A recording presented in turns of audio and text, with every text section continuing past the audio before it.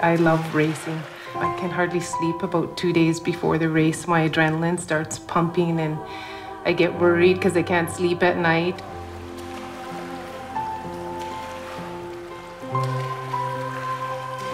You know, you think you're not competitive, but once you're on the river with all the other racers, that little edge comes out. With all these 7 Voyager canoe teams that are enrolled, I like to go and beat the pants off of them. We always say there's room in the boat for everyone, and that means not everyone has to be a great, strong paddler.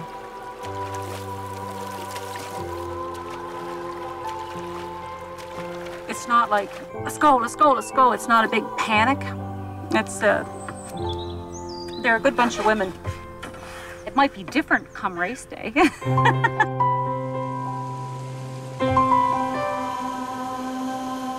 So this race gets bigger and bigger every year. And this year we have 168 paddlers from 6 countries. England.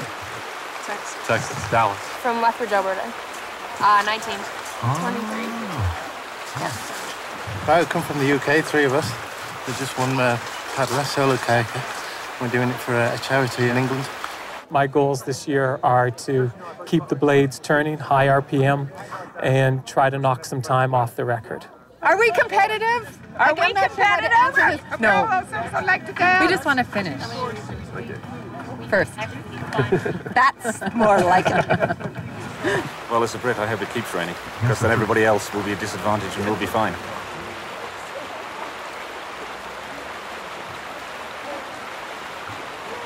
Got quite a lot of experience with my background in the military itself. We're from the British Army. We're going to give it our best shot. If I get too tired, I've asked them to just kind of dump me overboard for a bit. And then I'll crawl back in the boat and paddle some more. How you doing? Good. Yeah. I see you're still chewing gum. Still chewing gum. I'm getting stronger all the time, so hopefully I'll be an asset to them and not a hindrance in the boat. It's very, very much a group effort in paddling in a Voyager canoe. It's not one person, it's 8 people. And that boat will be as efficient as that group can interact with one another. The last smile we get, but we have to hold that smile.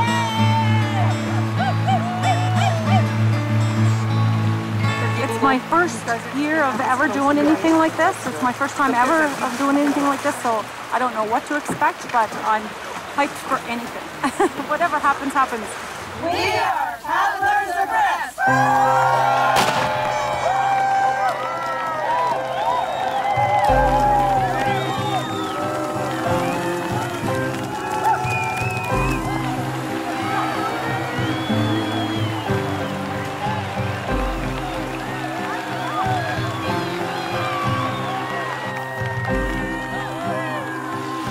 Competitors from the great states of Washington, Texas, New York, California, Hawaii, Michigan, Iowa, Georgia, Wisconsin, Florida, Maine, and Illinois, and of course, our dearest and closest neighbors from Alaska. We have competitors from England, Scotland, Channel Islands, Austria, Australia, and Belize.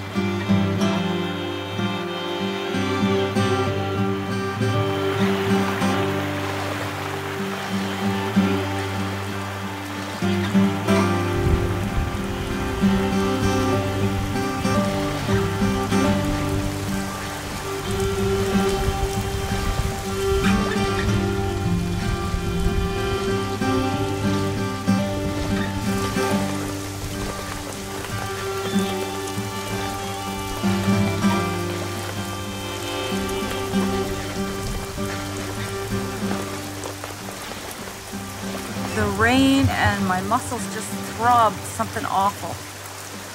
Maybe I was really sore and feeling sick because, you know, maybe I shouldn't even be out there yet, you know? That was running through my head. When you're sick, you've got no control. Whatever they say, you do. Take this pill, take this needle at 2 o'clock, you take that needle at 2 o'clock. Just the power of being able to go for coffee. Well, you can't really go for coffee that particular day because your immune system is so low that it's just, it would be really silly for you to get out into the public. For me to actually get sick, it's just not like me. I'm never sick. Look, come get your ball. Here. Hey. I'm the one out there that's working like a man and running graders and dozers. I can run a 28 P&H shovel. There's 3 flights of stairs to get up to that shovel seat, you know? That's a big shovel. To think that I had the power to do that and didn't have control over my own body to go for coffee. Pretty wild. I found my lump totally by accident with the inside of my arm. Just as I was just sitting on the sofa and leaning over, and I kind of did this movement, and I thought, gee, what's that? And I did it again, and then I put my hand there. I thought, oh my God, that doesn't belong there. And I just went for long walks, and I didn't say anything to Doug because I didn't want to scare him, and I didn't actually want to put a voice to what I was thinking. That word actually came to me on a Thursday. It was November 17th, and I don't think I'll ever forget that day and how your life changes instantly.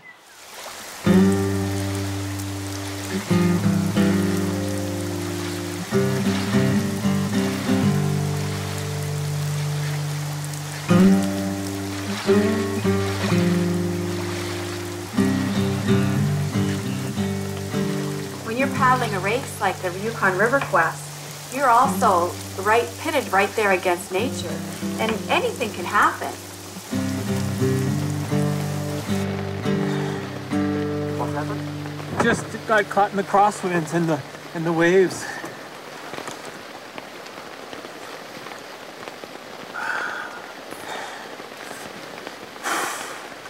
I've been submerged for 10 minutes. That's why I'm shaking. How are the paddlers abreast doing?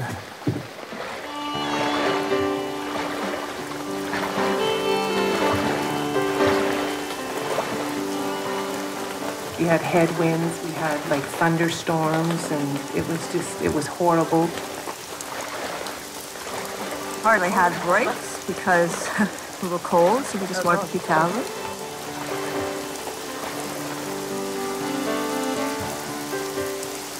We were sort of hoping, okay, the sun will come out, maybe we can dry. And came out, teased us a little bit, dried off a little bit, and then the rain started again. So that was kind of hard to take. There was like rollers on Lake Labarge. That's the worst I've ever had to paddle on Lake Labarge and all the river quests I've been in.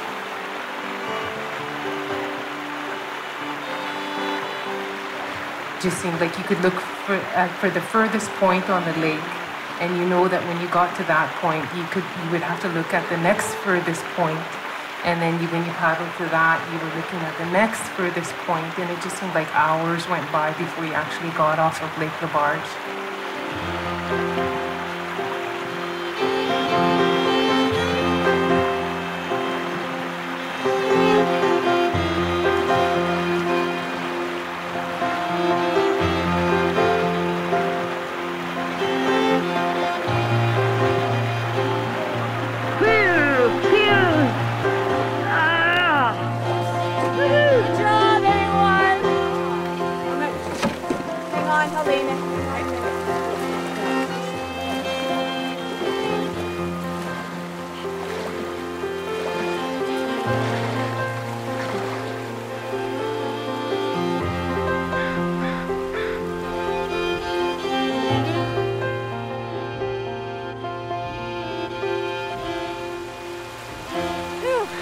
We're glad we're here. I just don't want to get back into a soaking wet boat with dry clothes on, so I'm mopping before I get out. I'm just going to be stripping down here. Yeah, so am I. Hope you don't mind. Fruits and vegetables. And there's buns over there, Claire. Grab a bun. I've been out in worse, but I've been in a covered boat with a toilet and a furnace, you know. I got one pair of dry pants left. And hopefully the thunder doesn't bring more rain. Well, I think, if the weather improves, it'll be a great trip. Done the lake, it's behind us. We've only have how many kilometers to go? Yeah, still a few kilometers to go, but this is always the hardest part. To get over that. Once we're on the river, it's a piece of cake. Sort of.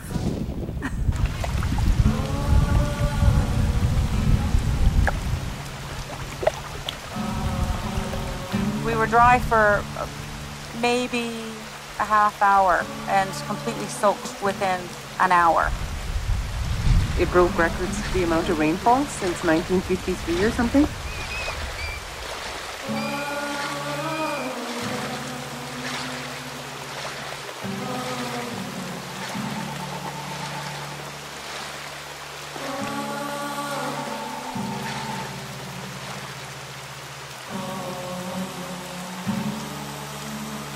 I can remember when I was diagnosed with breast cancer, how pissed off I was that my body had let me down. I was wondering, what did I do wrong? I was taking care of my body. I was active. I was exercising. I was eating what I thought was right. I just never thought I would get cancer, breast cancer. My first reaction was total denial. This just cannot be happening to me. I'm not going to read that book because you're going to get those results back and you're going to see that it's not me. And even when I went in for surgery, I was saying, if you can do, if you can just take the lump, just take the lump, okay? They humored me and said, yeah, that they would do that, and they knew that, that the whole breast had to come off. So.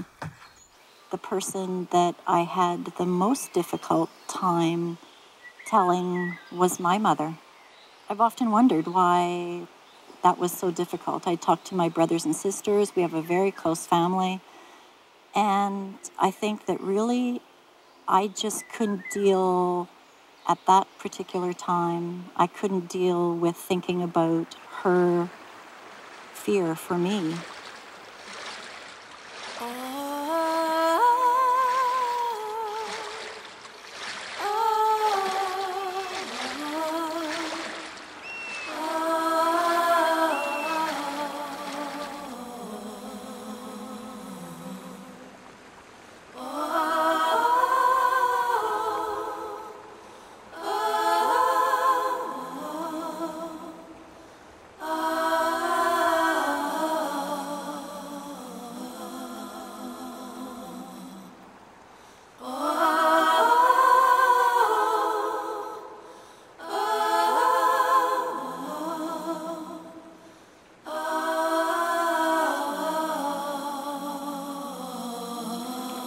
You guys are awesome.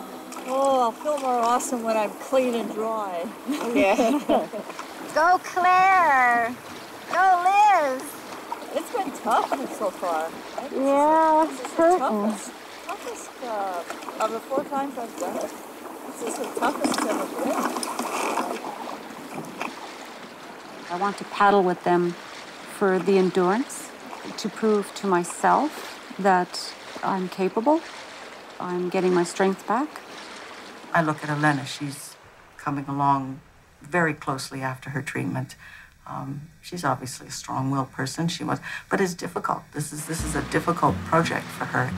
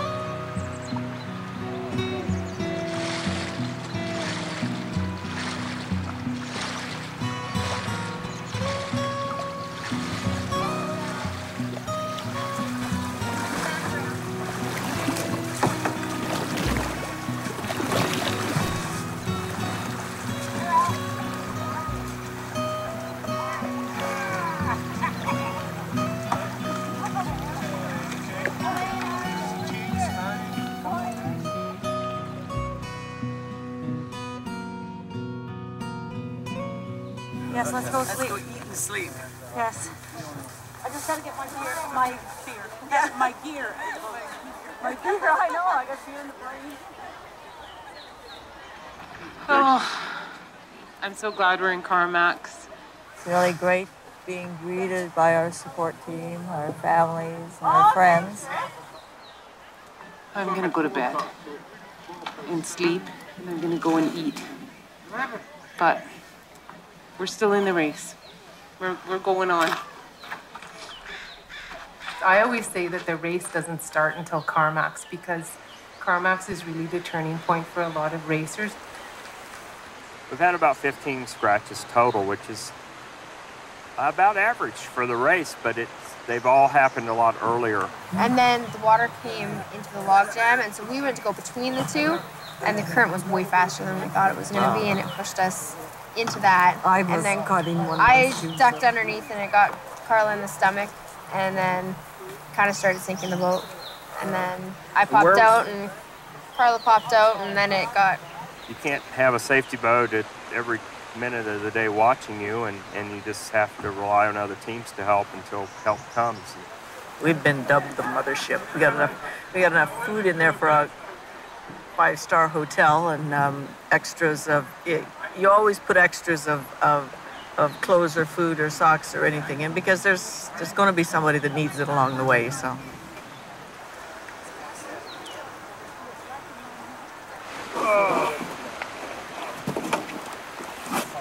Oh, my legs don't.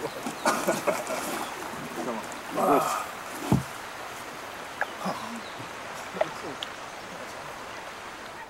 Oh my goodness, you're so cute, Molly.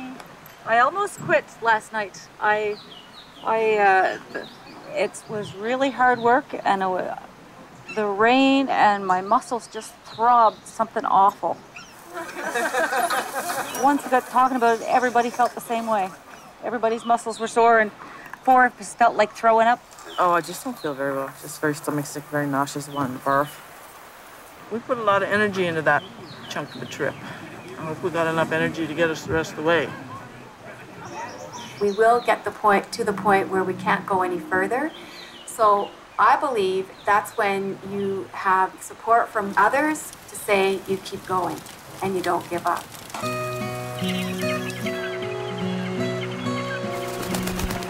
It was really hard to ask for help.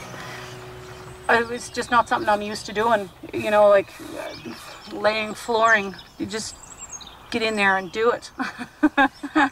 And to ask for help, it's, yeah, that's pretty hard. He took some extra time off just so he could take care of me. I was really lucky because not everybody is cut out for peeling bandages off and looking at incisions, you know. I was really lucky that he was able to do that for me. And sometimes the people that's the closest to you is the one you take everything out on. I would never begrudge Lem a game of golf with his friends.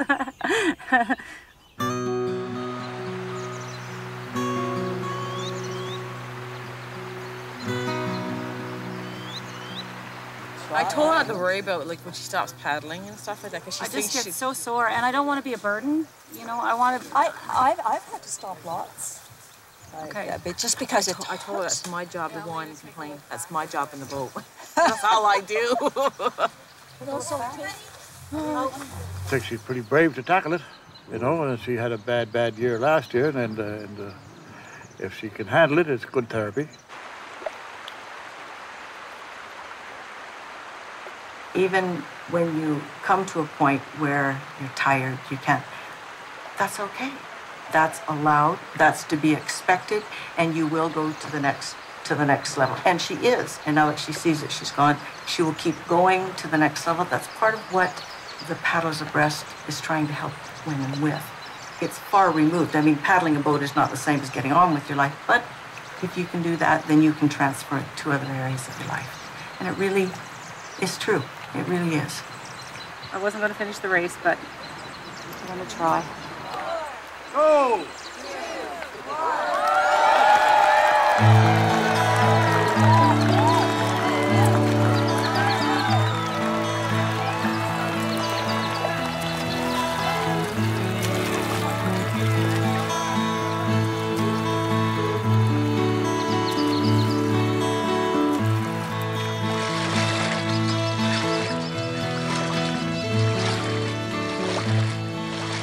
it gets much more exciting, I think, between Carmacks and Dawson City. The river really picks up a lot of speed. We're going 16 kph. All right. So the water totally loses that really beautiful kind of bluey green color, and it just becomes muddy and silty, and it moves a lot faster.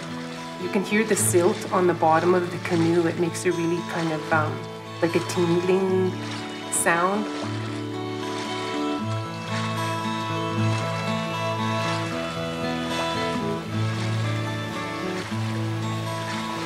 Then the last anesthetic I was on, or that I had to have, gave me anesthetically induced asthma.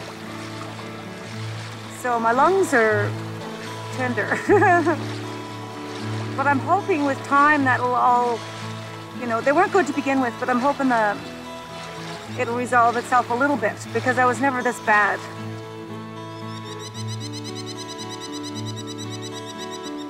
I first came to the Yukon in 1971. A girlfriend and I decided to go north, young women go north, and fell in love with the place. My business name is Claire Desmarais Woodworking, and the little project I'm working on right now is just some plywood shells for the Mount Lawrence Volunteer Fire Department. And I have to make sure that the corners are nice and smooth, because volunteer firefighters are pretty picky. They wouldn't want to get slivers. Might hurt them a little bit.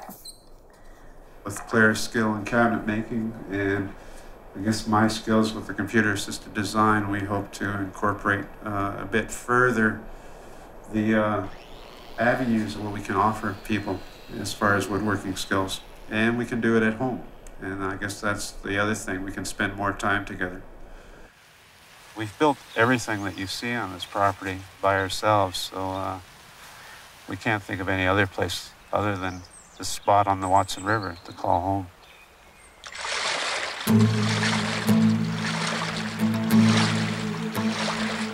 There's a road to carry us home.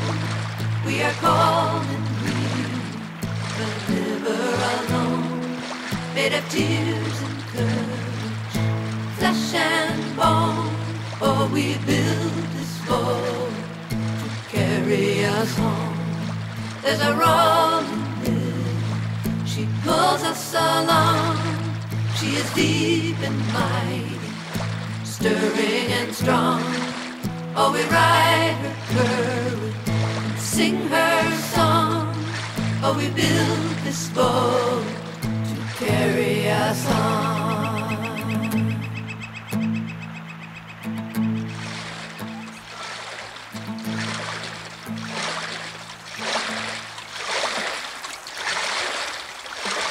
How are you guys going to get any pictures of going through the rapids at 1 o'clock in the morning? Yeah, that's right. Splash up your blood.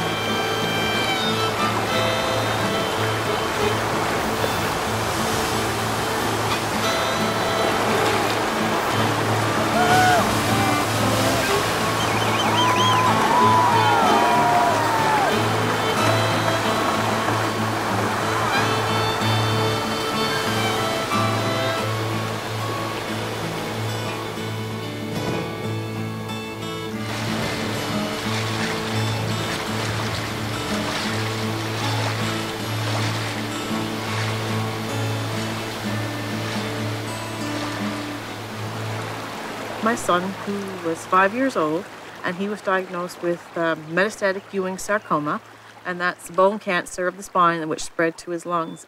They said that he had a tumor on his spine, and that if they didn't remove it, he would be paralyzed within 24 hours. And I thought, oh my God, this is not happening. It was like it was in a surreal world. And they said after they removed it, there was no guarantee he was going to walk again. And so they removed it, and the next morning, Christian was standing up by his bed. So I guess it goes to show he's a bit determination, I guess, and the stubbornness of him that kept him going and kept him alive. He went through many surgeries, and he had like chemo and radiation, and then he had a stem cell transplant.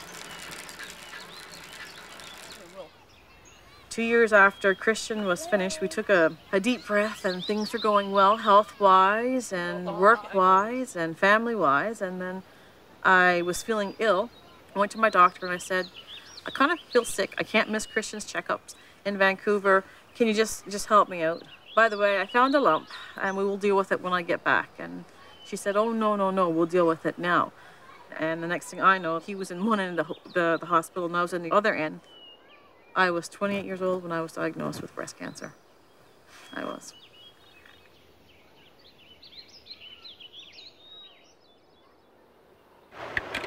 Hey, buddy. Yeah. We did it. We stuck together and helped each other out in the good times and bads, and knock on wood that everything did go good for us, and I still got my son and my wife with me. I'm a very proud man.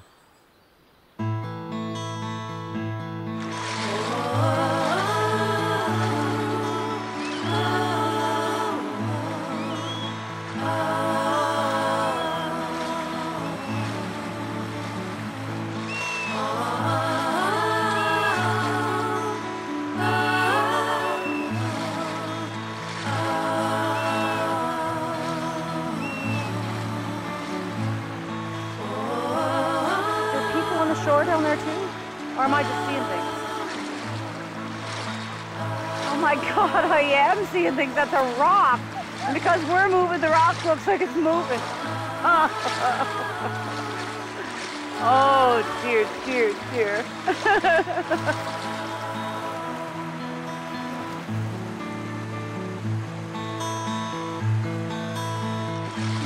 Number 71. Thank you, volunteers. He's not sure how far ahead they are. Yeah, what's this way? Hi.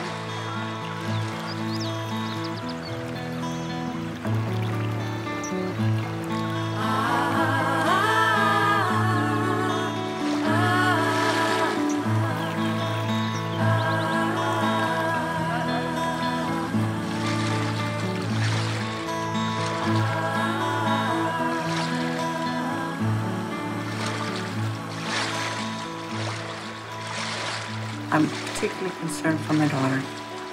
I had no family background, but I know that it now ups her chances.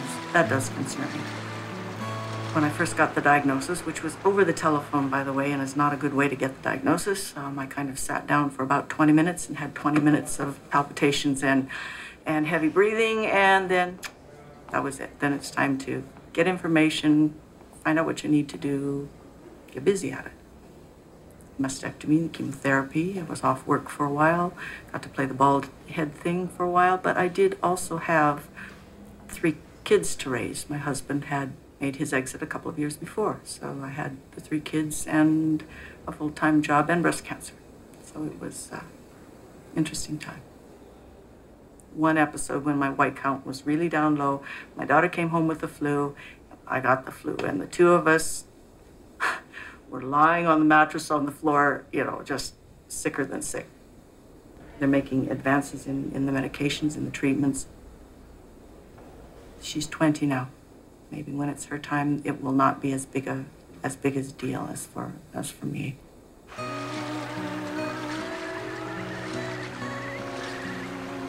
My oldest boy, Jesse, was somewhat aware of what was going on. I think he was 8. And he would come in to my room when I'd be just kind of meditating, and he'd say, "Can I do that with you?" I'd say, "Sure." He said, "What do you do?" And I said, "Well, you know, like when you watch Pac-Man, and you have that little guy who goes around and he eats up things." I said, "You think about that, and that little thing is going around and eating up the bad things in my body, sort of like good over evil." And it was something he could understand because he knew about Pac-Man. So he'd lie down on bed with me and we'd just close our eyes and imagine this. I really loved that. That was a nice sharing I had with him. You get on the water and everything just sort of blows all that negative energy off you and you feel fantastic. It rejuvenates you. It's therapeutic in many respects to be on the water.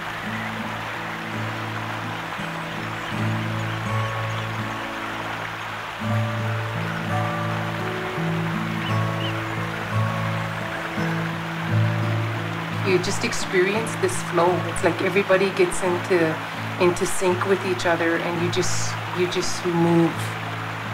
Everything becomes really fluid, and you're so a part of the river and so much a part of your surroundings. It's like a beautiful experience.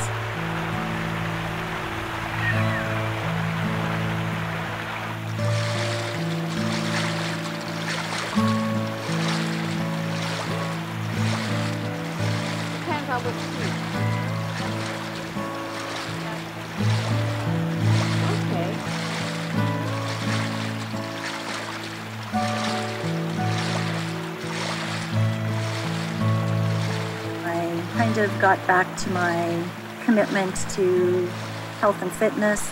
That was how I decided to deal with having the best chance at both prevention and, if I did have a reoccurrence, being in the best possible shape I could be in to battle it second time around. I was always a tomboy. I grew up on the prairies and spent absolutely as much time outside as I could. When I graduated from high school, at that point I already knew I wanted to go up north. After going to college and taking a recreation technology program, we actually did move up north and absolutely loved it. The north was everything I thought it was going to be. I loved the mountains and the rivers and the trails and the wilderness, and have enjoyed it for getting close to 30 years now. So I absolutely love the north. I think it's the best place anyone could live. So maybe you can dig right here with legs. Toddlers are my passion. Yeah, that's what I'm cut out for. Yeah, they don't talk back at that age. So.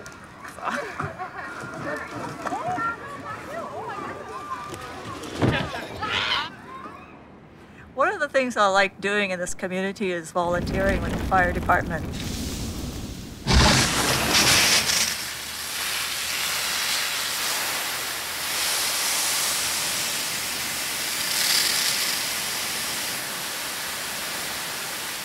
I sort of view these women as women that really embrace life in a major, major way, and they don't take anything for granted at all. It's like they totally live in the moment.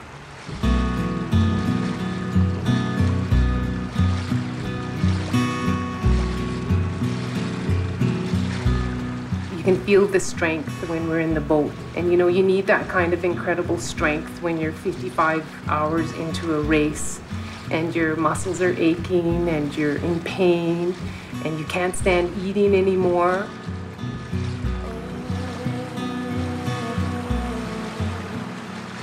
I always tell myself when I'm in the canoe that I will dare not whine on my way to Dawson City. Like, it's just, you know, because I'm in the company of women that are very positive. They're really optimistic.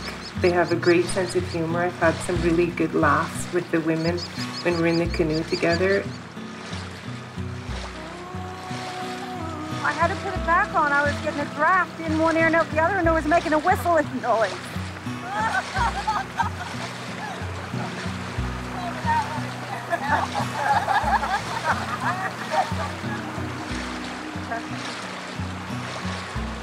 No, the wind was going in one ear and out the other and making a whistling noise, and I couldn't keep time to the paddling. So I had to put my hat on and stop the wind from going through.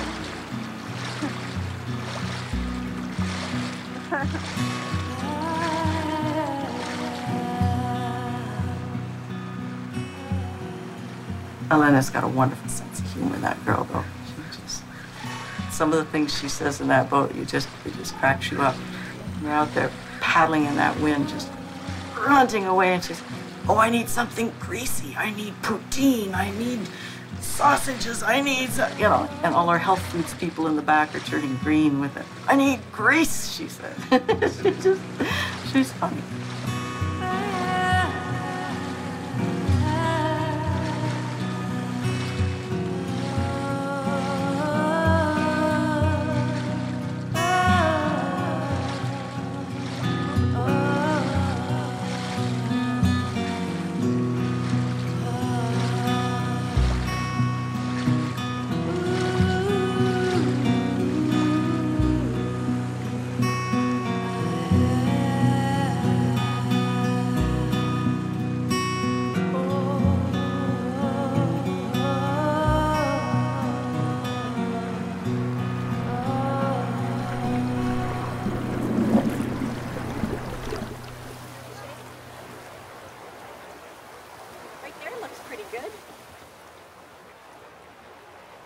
It's an endurance race, and you wear your body down to a certain point, and you start to have visions.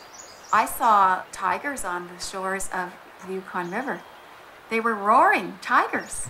And I saw an old woman with children, and she looked like she'd come from the Klondike. She had her old clothes on, and she had all these children, and she had the saddest face on her. And I looked her right in the eye, and she looked me right back. And to me, she was real. It was pretty neat, the hallucinations, but on the other side, it was kind of scary too, because I didn't recognize myself in experiencing those hallucinations.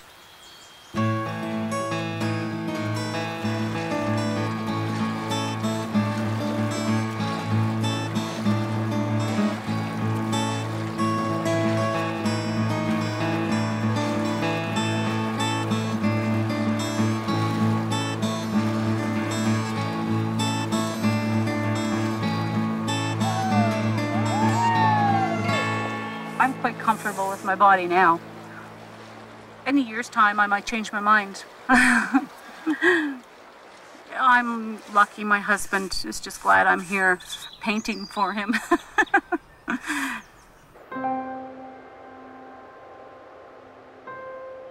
I went to art school, and that really is what I love to do most.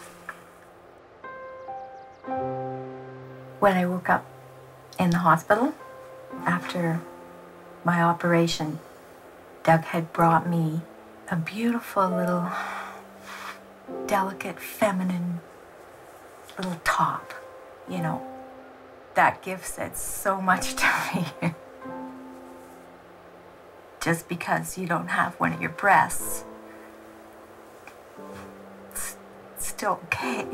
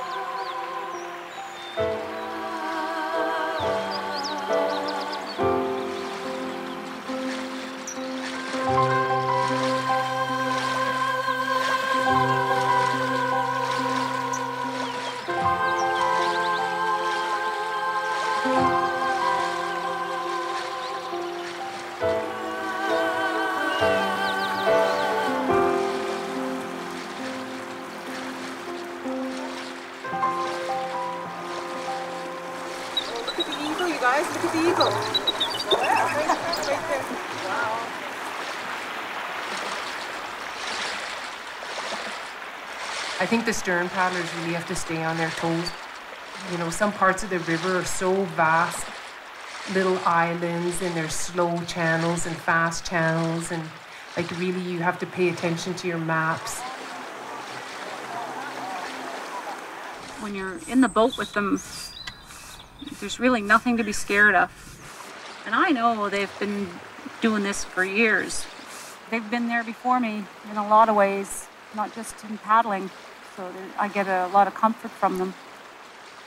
It's good just to have someone who listens, and I do lots of that. It's a privilege to just come alongside somebody. I know when I was waiting for my surgery, and I didn't have to wait very long, but the one thing I really wanted to hear about was I wanted to hear the positive stories. I wanted to hear about the women that had gone through all this and they were fine and they had grandchildren and, you know, had gotten on with their lives. That's what I wanted to hear about. And we feel that in the boat all the time. You know, some of these women, they're 10 years since their breast cancer, so I'm just a little over a year, so it's, there's hope. There's hope that I won't get, you know, it won't show up somewhere else.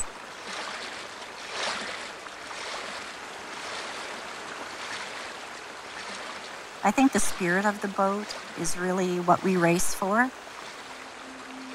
We really want to remember and honor those women that didn't make any mistakes, they didn't make any bad decision. It's just a bad disease, and some people survive and some don't.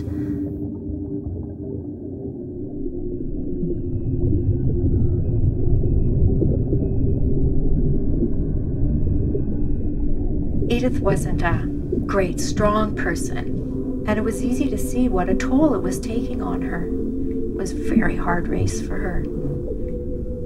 She did an amazing job. When we got to Dawson that year, we all got together in one of the motel rooms and had beer and pizza and stuff.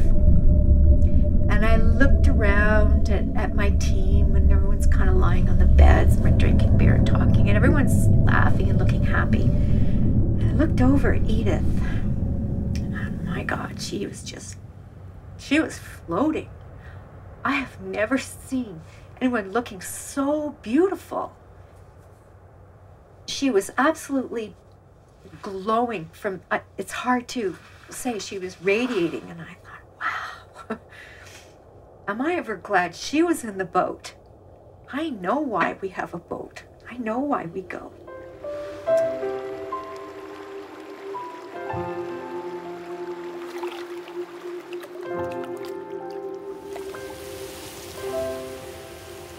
When we were getting ready to go again, and there's Edith's husband. Edith had been cremated, and he wanted to bring to us some of her ashes. And he had driven like crazy. He drove into town straight to the river and caught us as we were leaving and passed the ashes to Linda.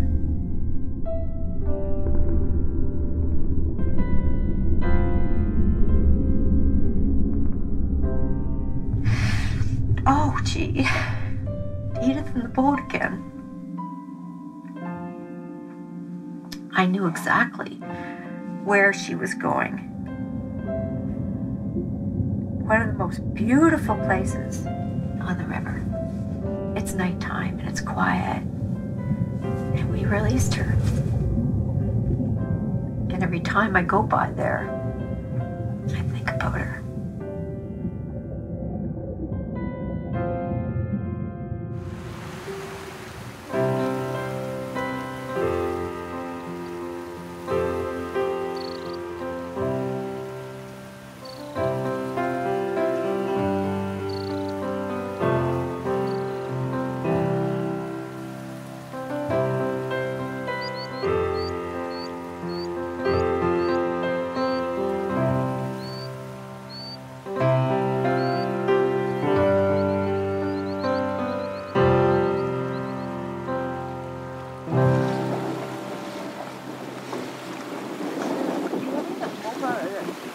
coffee there too?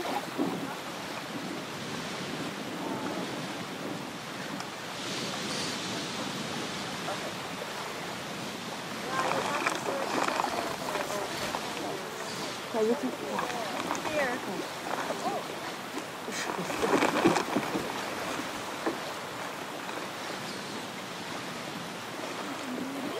Oh, I'm sorry. I'm sorry for sleeping for so long. What did you say, Claire? Yeah. But we need somebody to sing and wake us up. But if anybody Because we gotta keep it going.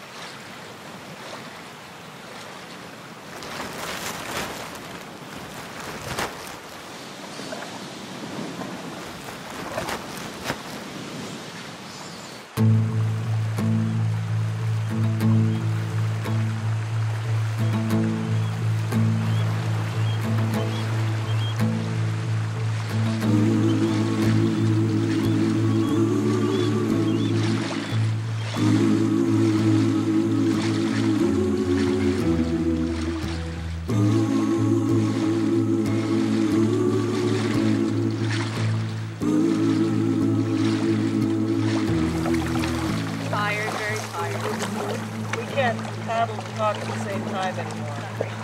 Halfway to go. Ready to get to Dawson and grab a nice hot shower and crawl into bed. Can't wait.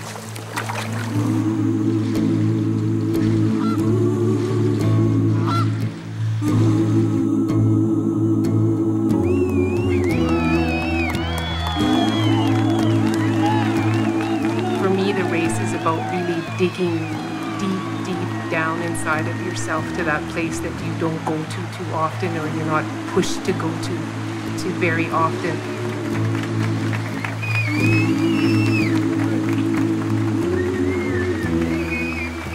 And you find that spirit or that strength and courage that you have way deep inside of yourself, and it's that little shining light. And that's really, it's truly your human spirit. I'm glad I got back in the boat. There's a rolling river to carry us home. We are cold and weary, but never alone. Made of tears and courage, flesh and bone. Oh, we built this boat to carry us home. There's a rolling river, she pulls us along. She is deep and mighty, stirring and strong. Oh, we ride her current and sing her song. Oh, we build this boat to carry us on. There's a rolling river to carry us home. We are cold and never alone, made of tears and courage, flesh and bone. Oh, we built this boat to carry us home. We built this boat to carry us home.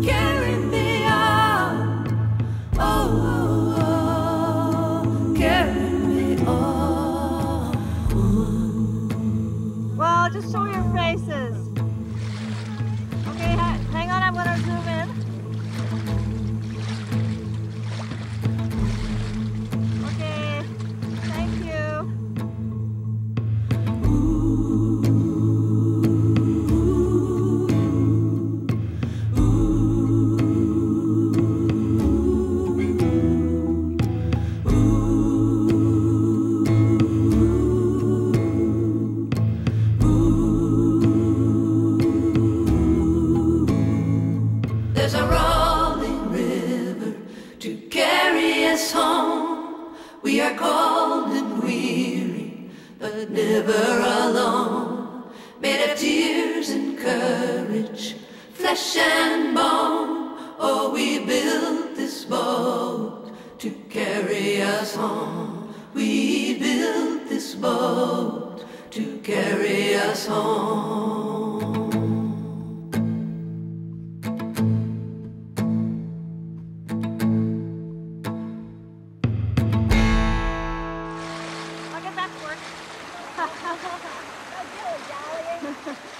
What do you think this is anyway?